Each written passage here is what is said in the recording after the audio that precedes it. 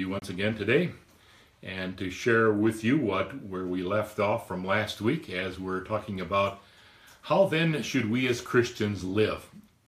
And if you didn't get a chance to download this, this is an article that I wrote a number of years ago for our local newspaper, and I'm using it kind of as a guideline for us for our talk tonight with you. And I hope that you will download that and make a copy of it for yourself.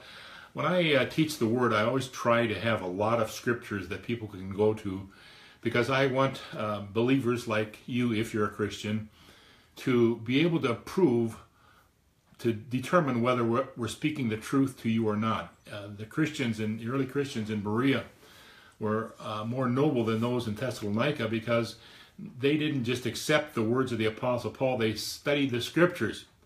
And even as we think about the gospel concerning Christ, it says that Christ died for our sins, as the scriptures indicated he would. You go to Isaiah chapter 53.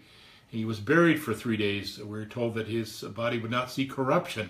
If it had been dead for more than 3 days, it would have started to corrupt. It also talks about his bodily resurrection. Now, we have today in 1 Corinthians 15, 3 and 4, the gospel message spelled out for us by the Apostle Paul. And perhaps you believe that message, but it's very possible that you could believe the message without being saved. You maybe are believing in vain. That would be a tragedy, to know the information and believe the information, but not personally appropriate it to yourself. You see, it's very important that you not only know what the gospel is, you believe it, but you also apply it to yourself and say, yes, I will believe personally upon the Lord Jesus Christ as my Savior in order for me to be saved. That's the only condition set forth in the Word of God for you or anyone else, your friends, to be saved. And I wish you would keep that in mind, because there's a lot of guys out there today who are, as Ron Shea says in his book here, maybe you've heard some of these when you've sat in church and the invitation has been given. Sometimes people are told, well, say the sinner's prayer, or come forward and confess Christ publicly, and give your heart to God, repent and be baptized, deny yourself, take up your cross and follow Christ, make a personal commitment to Christ, ask Jesus to come into your heart, pray to receive Christ, put Christ on the throne of your life, turn from your sins to God, make Christ the Lord of your life. Now maybe you've heard some of these. Well, which one of these things are you supposed to do? Well, the Bible is very clear when it says believe on the Lord Jesus Christ. Now, people want to add to that. They want to say, well, I'll do that, but I want to add something on my own. I'll promise God that I'll never sin again. Yeah, sure you will. Foxhole religion hasn't worked, and it won't work. See, you don't add other conditions. You don't make promises to God. You simply accept the gift that God has provided for you. And once you've done that, once you've been saved by God's grace through faith in Christ, and it's not of yourselves, then you're in a position to do the good works after you have been saved, as Ephesians chapter 2, verse number 10 tells us. Now, what are we supposed to do once we have been saved? Well, we talked, I believe it was a couple weeks ago, or a couple days ago, I guess it was, that once you're saved, you need to be baptized to identify yourself with Christ in his death, burial, and resurrection. Also to have a good conscience before God, and also to let other people know that you're a Christian. Now, if you were living in the early days of the church, as 1 Corinthians chapter 15 says, there were people who were baptized for the dead. Now, I know that the Mormon church says, well, we want to be baptized. In fact, I have a friend who used to be the pastor of the church where I was out in California, and he used to be a Mormon, and he was baptized many times for dead people, so that hopefully they could, after physical death, they could, get a second chance to be saved and enter into heaven. And of course, there are other groups and cults that believe that, and then there are some who believe that, you got to go to purgatory before you can go to heaven, and nobody can go directly to heaven. Well, that's not really good news, you see. The good news is that Christ died for our sins, was buried, and rose again, and immediately upon death, according to 2 Corinthians chapter 5, to be absent from the body is to be present with the Lord. That's what I want to see. Now, I'm hoping I'm not going to die. I hope that I'll live until the Lord comes back, and it sure seems like it's going to be very soon. There are plenty of indicators out there. Now, I know that people talk about signs, the signs of the times. I like to use the word indicator, because a sign, there are three kinds of miracles that Jesus and his apostles performed. They performed signs, wonders, and mighty deeds. And of course, in 2 Corinthians chapter 12 and verse number 12, it says, truly the signs or the indicators of a true apostle is that he had to be able to do these three kinds of signs. Now, keep in mind that there are guys out there today who I believe may be actually performing miracles. You think of the guys back in Moses' day who were in Pharaoh's court. They performed miracles, but they were limited as to what they could do. I've even heard one guy say, well, in our meetings, we're going to see people raised from the dead. Well, I don't think God's going to allow that to happen until the middle of the tribulation, when the Antichrist gets killed and he comes back to life. And that is going to probably trigger his desire to get everybody to worship him. But that's another subject in itself. We better not get sidetracked on that. But anyway, we want to talk about, what are the house rules? How are we supposed to live? Now, if you haven't got a copy of this one, I wish you really would. It's called the Seven Dispensations. Now, there are three major ones that you find in the Scriptures, as we indicated last week. There's law, there's grace, and there's kingdom. Keep in mind that when Jesus came, he came pronouncing the kingdom of the heavens over the earth. Now, this is what Daniel talked about in Daniel chapter 2, that was revealed to King Nebuchadnezzar. He said there are going to be these four world empires. There's going to be the Babylonian Empire, they're represented by the head of gold. There's going to be the Medo-Persian Empire, represented by the chest of silver, the thighs and waist. That's going to be a bronze, representing the Grecian Empire, and then the legs are going to represent the Roman Empire, and then the toes, consisting of iron and clay, is going to represent the revived Roman Empire. So we know that the Jews were expecting the Lord to set up his kingdom here on earth. And in fact, throughout the Old Testament, you have the prophets talking about that. You have even in the early days of Genesis, where the Lord told Adam and Eve, that there's going to come a deliverer. And apparently Eve thought that, her first son Cain would be that deliverer, and he turned out to be not the one who was the deliverer. And there's been about, 4,000 years or more, 6,000 years, I guess, that of recorded man's history and time. We have about 4,400 years since the flood took place in Noah's day. But generally, most Bible believers who believe in the literal interpretation of the Bible believe that man's been around for about 6,000 years. Now, some might differ a little bit on that, but there's a basic difference between those who believe in the evolutionary process, and that's a way to get out of the responsibility that they have before God. But it's not, it's not going to change anything. But anyway, I'm going to talk about the house rules, and we talked a little bit about the house rules, that if you don't know them, it's going to cause a lot of problems for you, because in my Bible there's almost 2,000 pages. Now, I have a study Bible here, and I would encourage you, as I have in the past, to get a good Schofield study Bible. And you can get one for, I think, under $40. And if you're interested, I can show you where you can get one. And it's well worth the money. It's like going out to eat one night, and you could probably spend more than that. Well, this will last you a long, long time. The one I have here, I think I bought back in 2004, so what's that? Quite a number of years. It's starting to get wear off. But they say that the Bible that is falling apart usually belongs to somebody who isn't, and I hope that would be true of me. I hope that I'm growing and maturing and learning. I'm never going to learn it all. I've been studying this book for over 50 years now, and every time I read it, I learn a little bit more. I like to listen to other people, and sometimes you learn what to do, what not to do, what to believe, and what not to believe.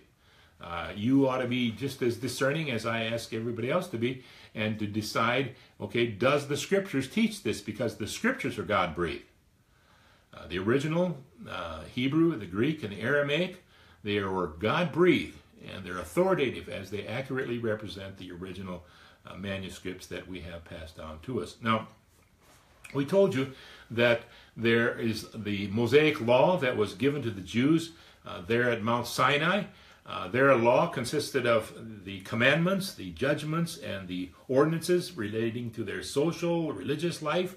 And some people like to, claim some of it and not the others. But when you think about the Ten Commandments, they're basically negative, and a person in a cemetery could practically keep it, Don't do this, don't do this, don't do this, And the purpose of the law was to demonstrate to mankind that no matter what he tries to do independently of God, he cannot please God, see. And every one of these 7 dispensations that we have on this chart for you, it shows you even the millennium, when you have ideal, pristine, paradise-like conditions, as the Great Society and all these people have talked about, if the environment were only different and all this kind of stuff, man wouldn't be so, doesn't make any difference. In that perfect environment in the future, when Jesus Christ rules as the King of Kings and the Lord of Lords for 1,000 years, there's going to be people that are born into that time. The first generation are all believers, but then they're going to have children and grandchildren, great-grandchildren, and many, and no doubt most of them, believe it or not, are going to turn against the Lord after the devil is released, at the 1,000 years. During the 1,000-year period of time, he's bound in the abyss for that 1,000 years, so he's not going to be able to bother people. No more of this stuff. Well, the devil made me do it. The world system isn't going to be there that he devised to control the sin nature.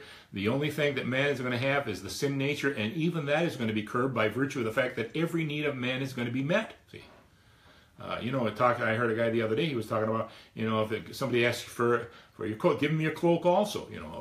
And the millennial conditions are going to be quite different than they are today. So anyway, if you try to grow spiritually, now, by the way, I should say this, even if you don't agree with this particular chart that we have, it's not original with me, I just kind of compiled it to try to help Christians understand, okay, what are the rules for our living? Even if you don't agree with this, the basic thing that you must agree with is you must have the Lord Jesus Christ as your personal Savior. That is absolutely essential. And I hope that as a result of your reading the Bible in a normal, historical, literal interpretation, that you'll come to a realization that this is basically the way it works out. See? Now, I realize that some who hold to that way of interpreting the Bible, sometimes we have some slight differences as far as the future chronology is concerned.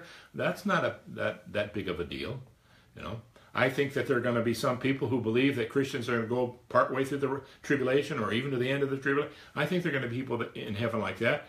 They're going to be surprised when they get caught up with the rest of us when the Lord comes back. And by the way, we don't set dates.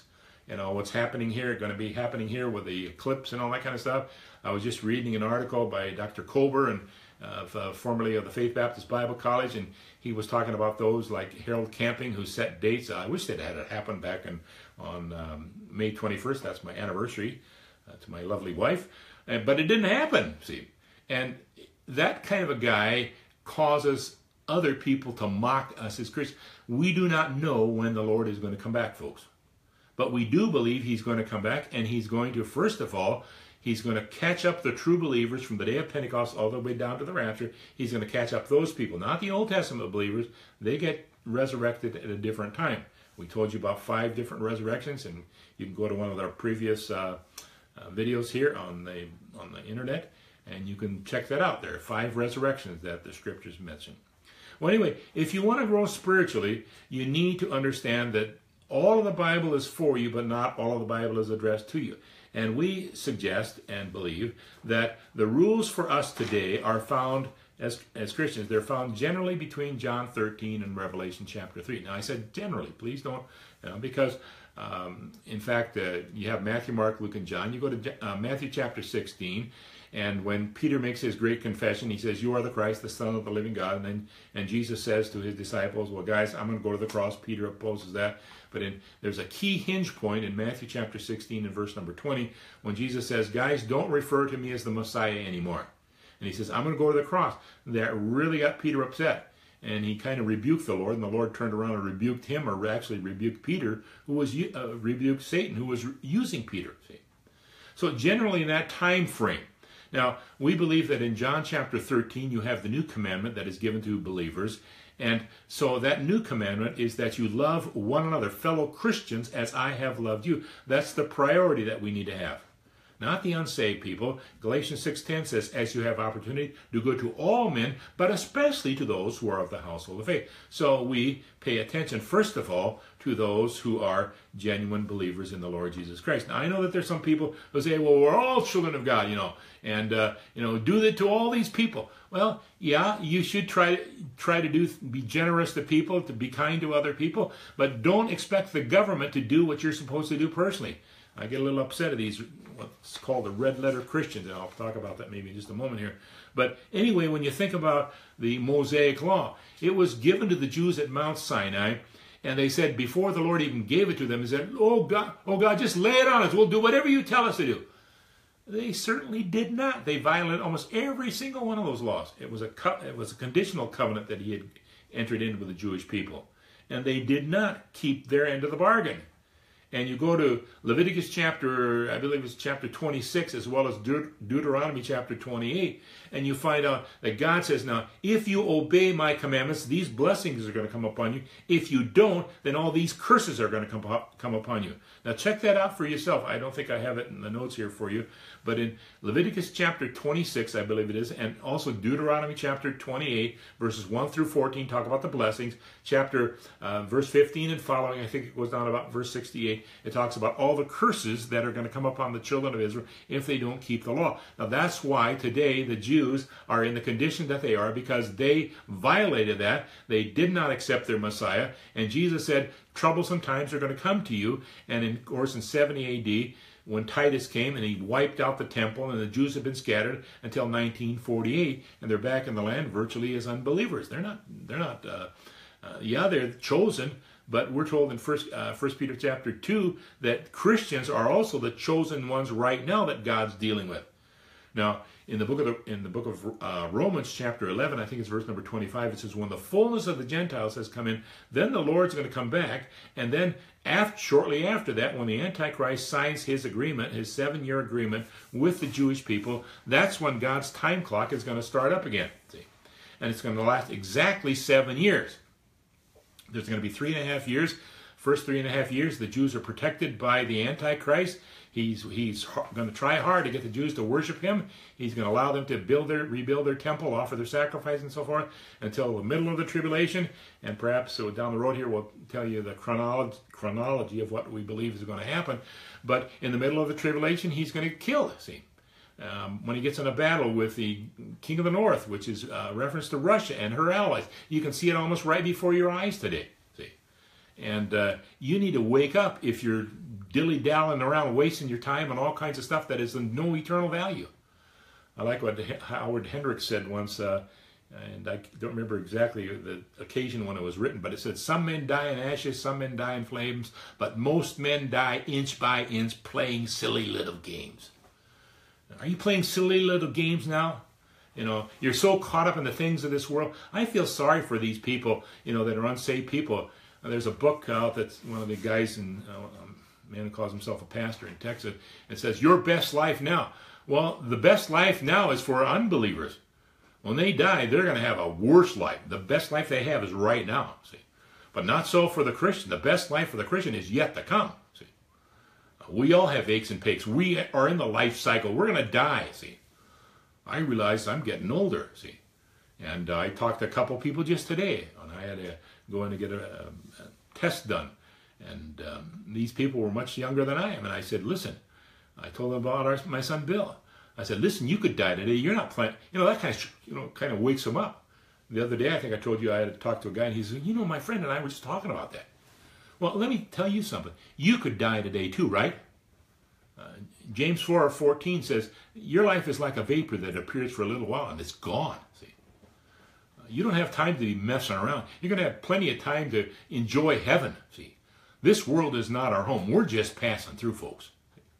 And I hope you realize that we're citizens of heaven. Yeah, we're to conduct ourselves as good citizens here on earth. I'm thankful for the country in which I live. See, seems like everybody wants to come in here, and all these people, well, if so-and-so gets into office, I'm going to leave the country. Yeah, maybe they do for a little while. They always come back, don't they? Because we still, in spite of all of our problems, we still have the best that the world, I believe, has to offer. Anyway, let's get back to I'm getting a little sidetracked here.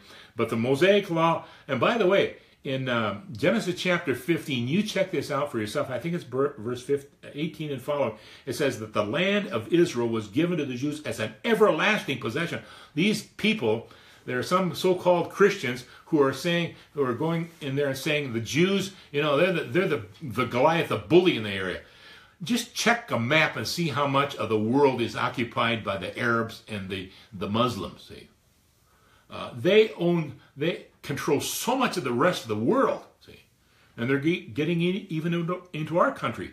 But that land was given by God to the Jews as an everlasting possession, my friend, and they're going to get it one of these days all the way from the Mediterranean over to the Euphrates River. They haven't got all that yet, but they're going to get that in the millennium. And you better realize that. And if you're fighting against it, or if you go to a church that fights against the Jews, you're in big trouble. I know A lot of Jews cause problems for other people. There's a lot of Jews that just want to get along. They don't want to cause problems. But there are some that are really, and they want to. I think of this guy I mentioned the other day, multi-billionaire. Some have suggested that he's behind some of the riots that are going on right now in our country, and he's done a lot of stuff to ruin other countries and upset the economies. Well, if he doesn't have any future, and if these people who are in Christendom, who are saying, well, you Jews don't have any future as a nation, well, then what are they supposed to do? No, I tell my Jewish friends, I had a Jewish friend, he was in his 90s. I pleaded with him. I said, you need to believe in the Lord Jesus Christ as your personal Savior today. You have to be saved the same way that we Gentiles get saved.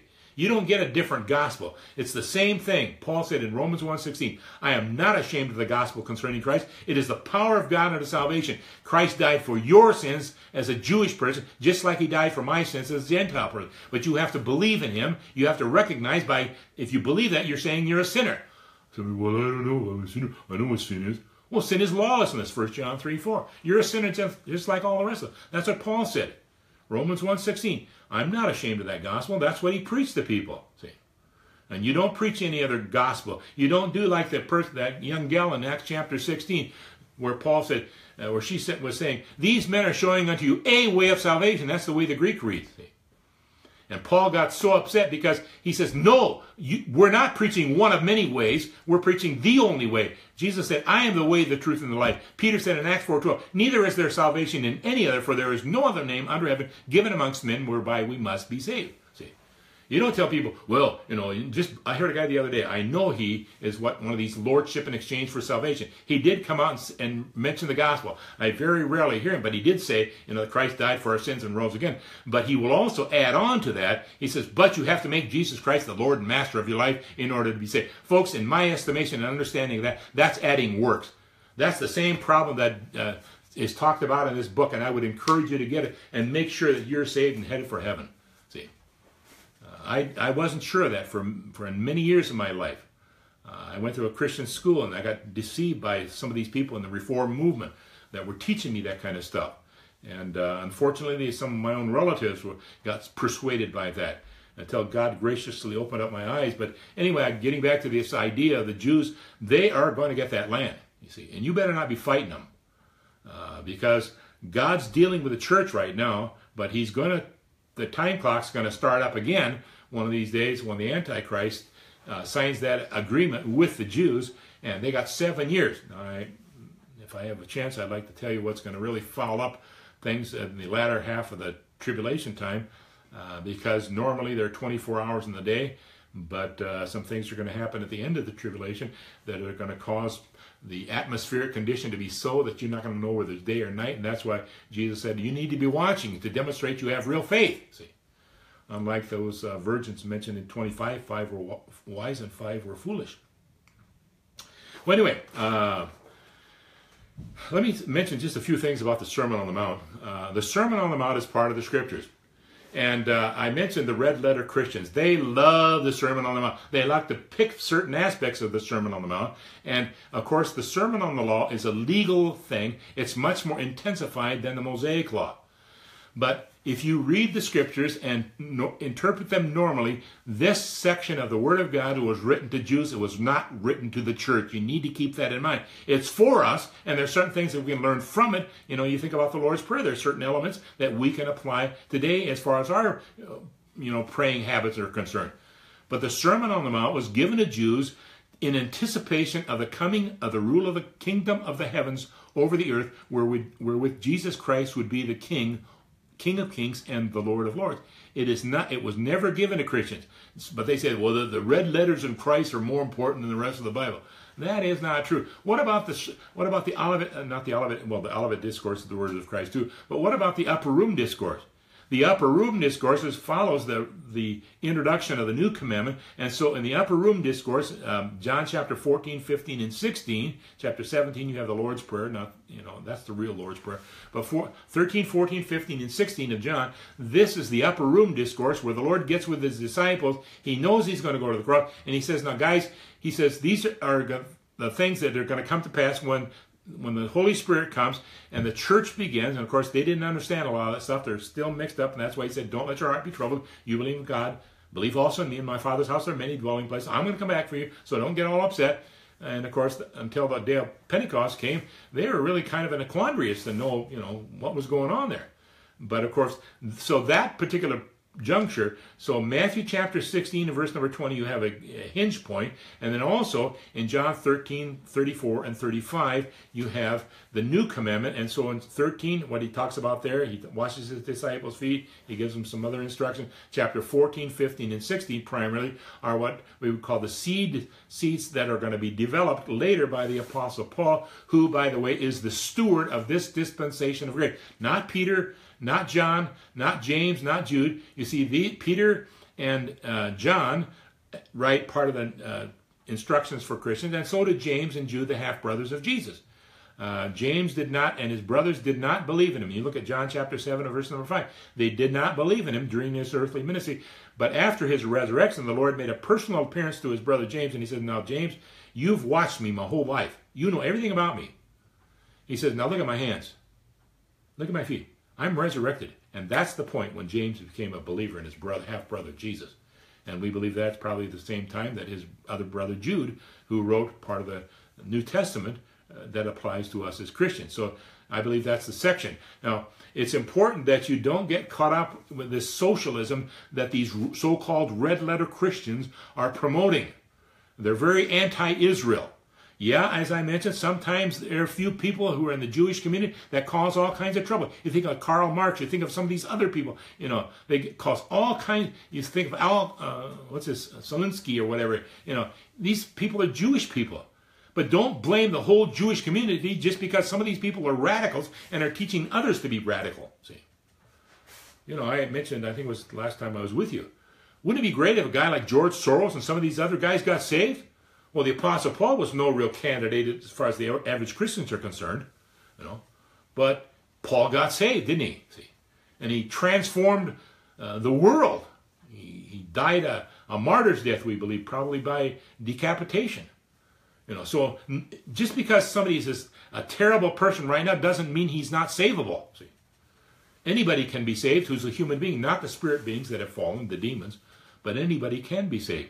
So you see, the Sermon on the Mount, the church wasn't in existence. Jesus didn't even mention the church until Matthew 16, 18, when he says, I will build my church upon this rock, referring to himself, not to Peter.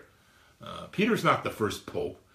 Peter isn't even mentioned in Paul's letter to the Romans. Somebody pointed out that the other day. Also, you look at 1 Peter chapter 5 in one of his two letters. He doesn't refer to himself as the big papa. He says, I'm a fellow elder. And you need to recognize, feel sorry for the people that are caught up in Romanism. They have all kinds of stuff that isn't biblical. Somebody has said that Romanism is really a combination of Judaism, Christianity, and mostly paganism. And many people believe, and I am one of them, who believes that the church in Rome is going to head up the apostate world church. And you see things happening right before your eyes. You can look around. There's plenty of indicators. I don't like to call them signs. There are plenty of indicators that seem to be pointing in the direction that the stage is being set and the Lord could come back. There's nothing preventing the Lord from coming back. We're not looking for any signs or anything like that. Now, when we think of the dispensation of grace, now on this, I'm going to wrap it up here quickly, but on this sheet, you'll find out here there are certain responsibilities that God has given them. Now, these aren't all of them, but these are responsibilities. Now, I'd like to ask you to look up these things. Are you doing these things? Most people fail them. I hope you won't. And then what happens as a result of your disobedience if you don't pass the test? Now, you're not going to go to a purgatory as a Christian if you die. See, that's another invention of the Roman Church. It's not found in the Scriptures. They'll take a little part of this and they'll build a whole doctrine around it. And they just progressively add more and more and more to enslave their people. See, no, but this will give you a general idea of your Christian responsibilities, what God expects of you, then the failure of most. Every one of these to us, and you can learn an awful lot about God himself. I heard a guy say the other day, he says it's really the autobiography of God. Well, you can learn a lot about God, see. And God is immutable. He doesn't change. Now, he's mobile, and certain aspects of his character might be emphasized at one time as opposed to another, but God hasn't changed. God is still a good God. He's a righteous God, always does what's right. He's all-powerful. Nobody can thwart him. There's no contest. There's no dualism. He's all knowing. He is a God of truth. He sees things as they really are. He sees you and me as we really are. You can't hide anything from God. He knows all the reasons why you do what you do. See? And he's going to judge our motives according to 1 Corinthians chapter 4, verse 5. He's going to judge our motive. Now, he's not going to judge us at the Bema Seat judgment. He's going to judge our works to determine whether we get any rewards, crown, or praise. And I mentioned last time I think I was with you, that the great white throne judgment is not to determine, one final resurrection judgment, whether you get into heaven or not. None of that stuff, no. When you die, your destiny is already settled. Yeah. Initially, you go to into the heart of the earth, into Hades, and later on, Hades is cast into the lake of fire where people go. You don't have to go there, my friend. Your friends don't have to go there. But they need to hear the good news that Christ died for their sins, was buried, and rose again. And if they'll believe in the Lord Jesus Christ as their personal Savior, they can and will be saved. See, I made reference to an article that Dr. Manfred Kober wrote, an excellent article a number of years ago at Faith Baptist Bible College. And in fact, I put it on my post here. And I would encourage you to read it. Because a lot of times you go to church today. When you go to church Sunday, find out, do they preach the gospel clearly? Do they leave out the resurrection, the bodily resurrection of Christ? Do they tell you to do all these strange things to do rather than believe in the Lord Jesus Christ in order to be saved? That's very important, folks, because your eternal destiny is going to be determined by what you do with the Lord Jesus Christ. You either accept him or reject him. See? There's one unforgivable sin. John chapter 16 and verse number 10. The sin of unbelief. That's the only sin. You cannot commit the other sin that was happened in the days of Christ while he was here performing miracles, to which the religious leaders said, well, that's, that the devil was behind that. You can't commit that sin today. See, I've had people ask me about that. You can't commit that sin today. The sin that you can commit is to die without Jesus Christ as your personal Savior. Now, we need your help. See, we need you to push share, number one, because, I'm happy that we had about 400 people, 400 some people stop by since a couple days ago. But if you will just simply push share, this will go to your friends. Now, I hope you're not ashamed of Jesus. If you're a Christian, you may not agree with the rest of the charting of this, things to come. But there's one thing that's very important, and that is that your friends hear the good news concerning Christ, that he died for our sins, was buried, and rose again, and that they believe exclusively on him, and they'll be saved. They need to hear that. And you can do that by just pushing share. And the rest of the stuff, you may or may not agree with me, see, about the chronology of things to come. That's not as important as believing in Christ. Now, I believe that you're not going to grow spiritually as you ought to if you don't practice some of these things that are mentioned here. For example, the Christians, you need to grow in grace. You need to walk by faith. Most people don't. You need to be filled with the Spirit. People confuse what that's all about. You need to maintain Christian unity. You need to use your spiritual gift. You know what your spiritual gift is? Most people, let the preacher and the missionary do all that stuff. Most people are going to fail these things. It's sad. I don't want to fail. I don't want to be like Moses. You know why Moses didn't get into the promised land at the time, just before he died?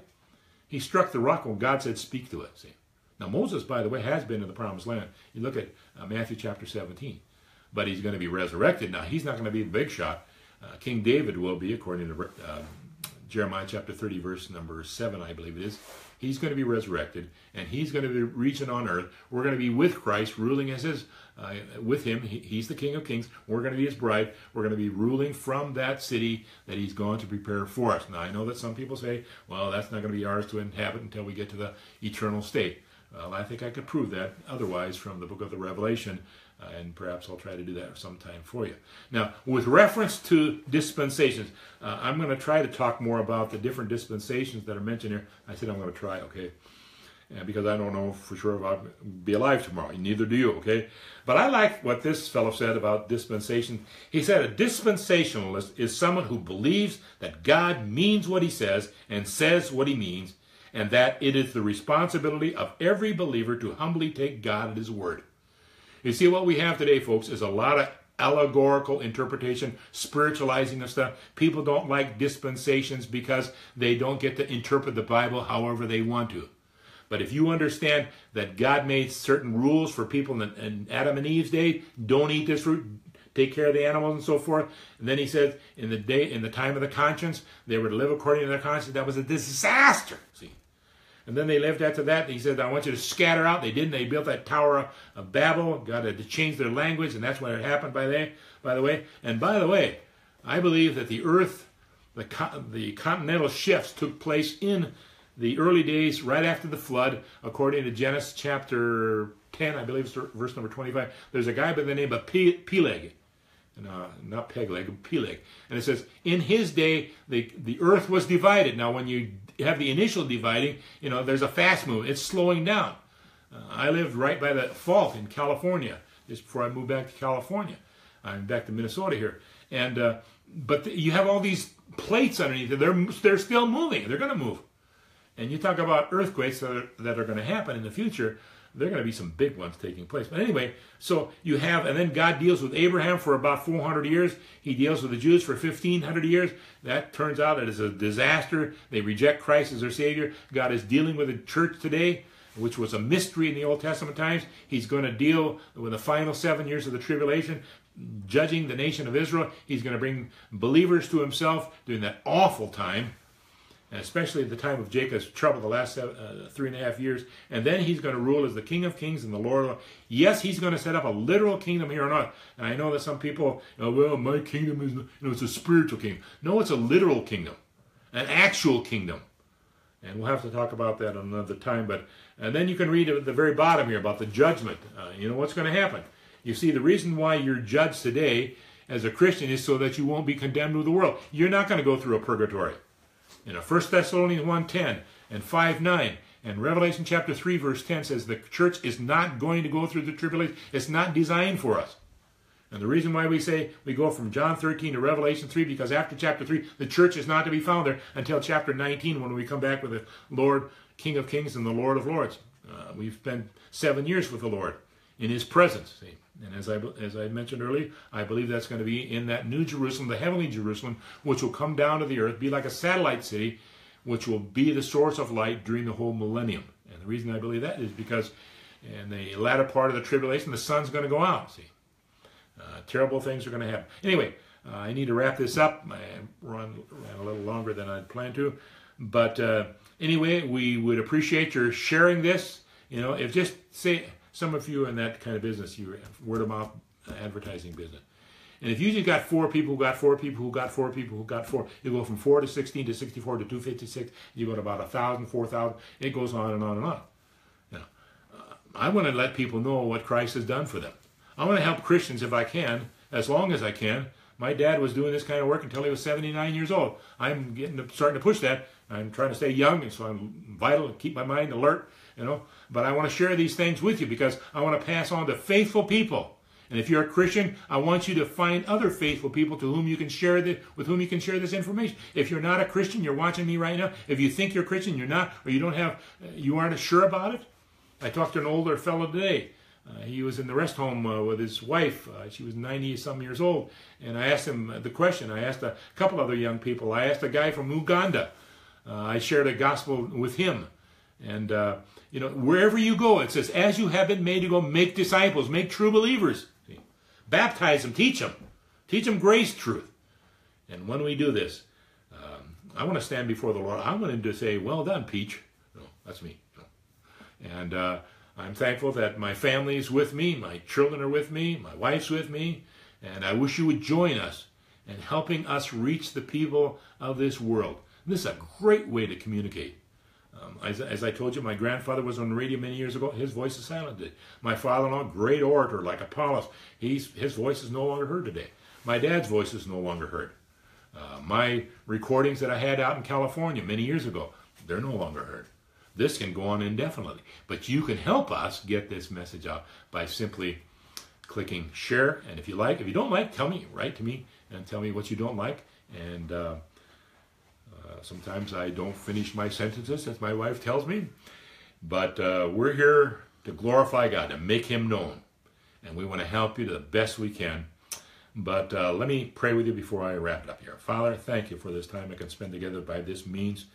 I don't know who's watching. You do. You know what's going on in their lives.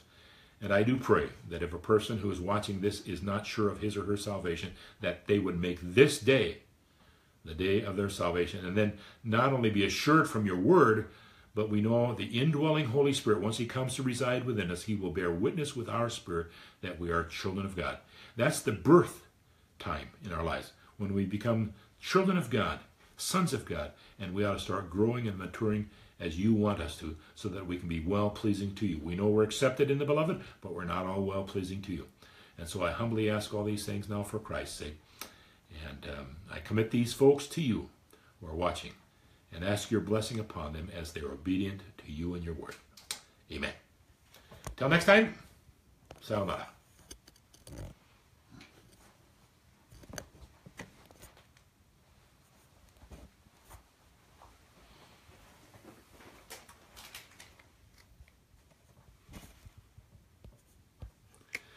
We have